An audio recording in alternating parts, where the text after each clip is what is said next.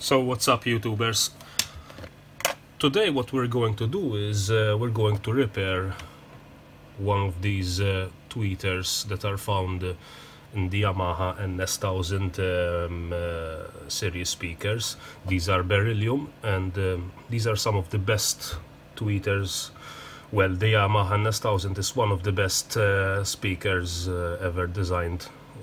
So these are really worth fixing. They are becoming extremely expensive, even to find a second-hand tweeter like this one. Unfortunately, these are really sensitive to amplifier clipping. And usually since these are for unforgiving tweeters, with the slight clipping, you literally blow the tweeter up. Now, I have already removed the 4 screws by using basically the screwdriver, tapping into through the mesh and unscrew it. They're not that difficult. Now, there is something that you need to be aware of. Yamaha, what they did was they've put an adhesive tape around from the backside, okay, which fixes sort of the magnet in place with the chassis. And if you do not break this adhesive tape evenly, you might end up destroying the coil forever.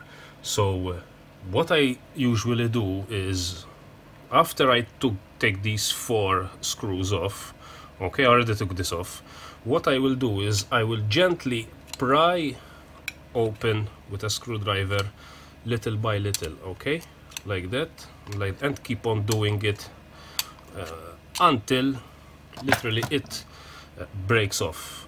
Now this one has already broken off, so it should be easy to remove. Okay, so we can take the magnet off and put it somewhere safe. Now, usually the problem with these tweeters lies either here. In fact, if I cannot zoom right now because my camera is fixed focus. So many times these tweeters blow up from this part, and usually when you touch it, it literally, the part of the coil, the voice coil falls off. However, in this situation regarding this particular tweeter, the problem wasn't here as it usually is. However, it was tugged in here. Okay, now what I could see is probably when Yamaha wound the tweeters, the coil actually, okay, and they've put a bend here so that they could, solder and put in the adhesive tape. By the way, this is the adhesive tape that I'm referring to. And what that does is when you have a nick in the coil, it creates a hot spot, and under really high stress, that could literally get red hot and thus burn. In fact, that's what happened with this one. This one, it got burned up from this part. Let's see if I can make it. As you can see, this is the part from here, from where the coil actually blew. So what I had to do is, I will be doing this offline, okay, I had to pry open, I already did this before, you pry open this part, if you see, okay, and gently, and I mean very, very gently, try to, pry part of the coil like I did here, you see? It's around here. Okay, let's see if I can get it better. See? And you pull a small part of the coil, and eventually what you can do, resolder them, the terminals together. Okay, put in some I suggest some sort of epoxy even here, because there's a very good chance that you will damage, like I did, this part. Okay, so you have to put in adhesive here as well, very little, and make sure that you do not touch the coil, else you would be in a situation when you would face a problem, because the coil is too thick to get into the magnet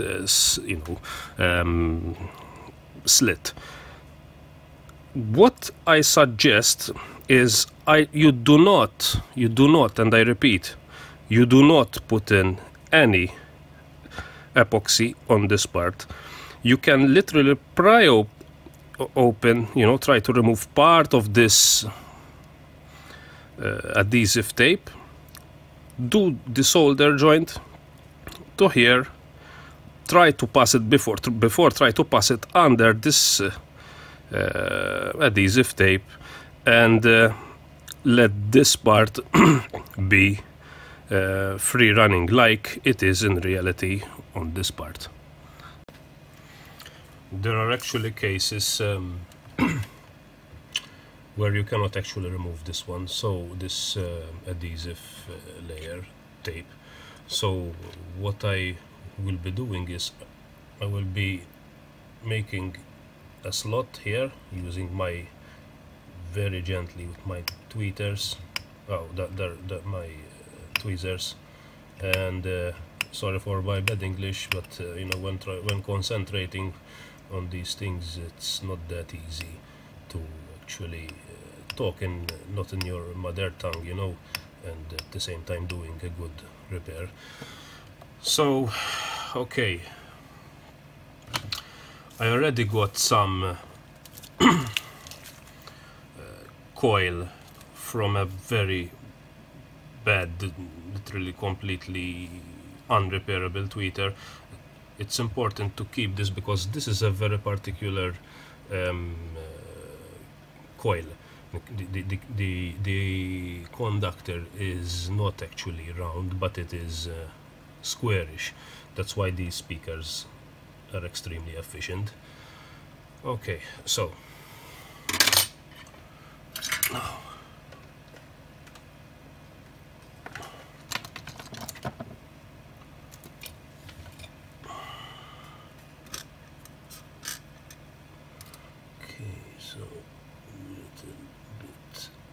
of solder here.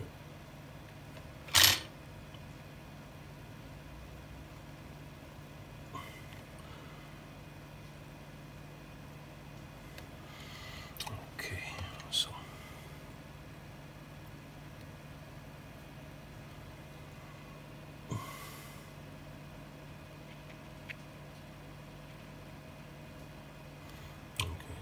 this thing looks like it is extremely fragile, by the way. I don't know what's up with this coil, but it's really fragile, and you have to be extremely quick and careful when doing these things. Now obviously this part is not something I would want to keep here, so basically I will try to cut it off. And what I'll be doing is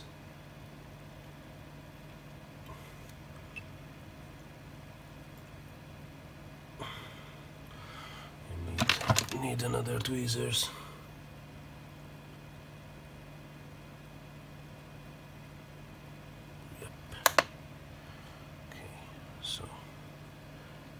Should be tugged somewhere like that. Oh, come on. Okay.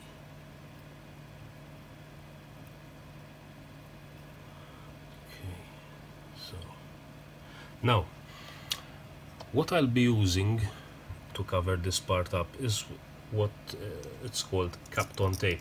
This is an extremely good high temperature tape, and it's very durable, it's cheap, and this is why I use this kind of tape for these things.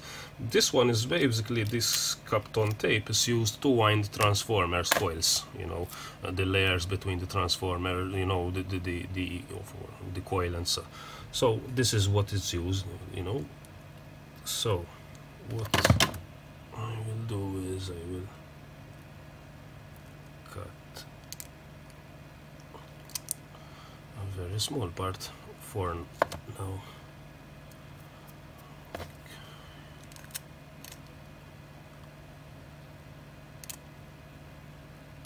That's it. And gently, and I mean really gently, put it like this. Okay. Yep. That's a good one. Now, all we have to do is solder the rest of here. Now, it's important that you have a really, you know, small pointed soldering iron, else you would end up nuking the coil. Okay, so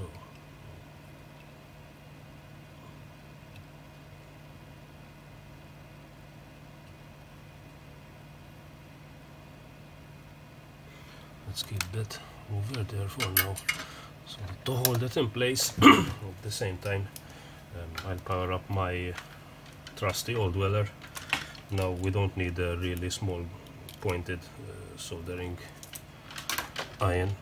At the same time, that's enough so that we can test if the coil is fine. Okay.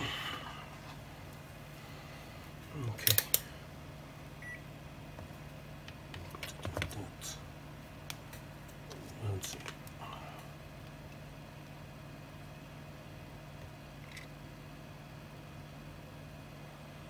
It's not making any contact for now.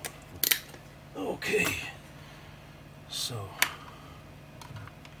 let's get the old one here, a good one.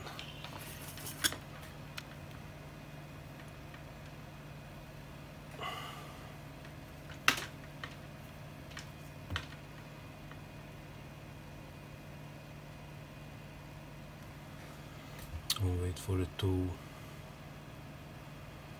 heat up.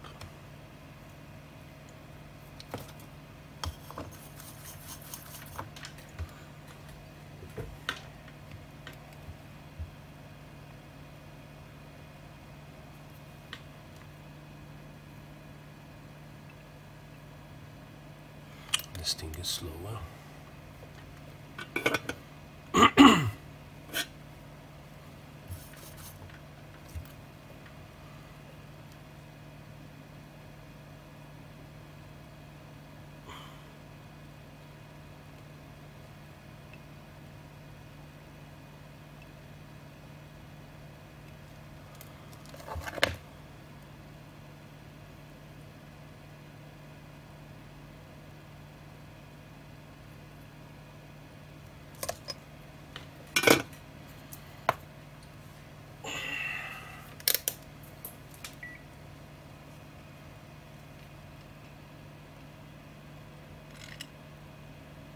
Cool, that's great. So let's check it out.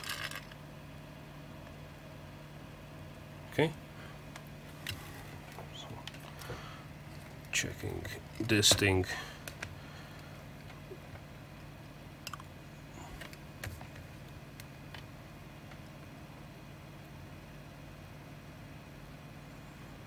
Okay, so that's just about it. Now what remains is the little epoxy here, and you know, we try to put in some very little epoxy here as well.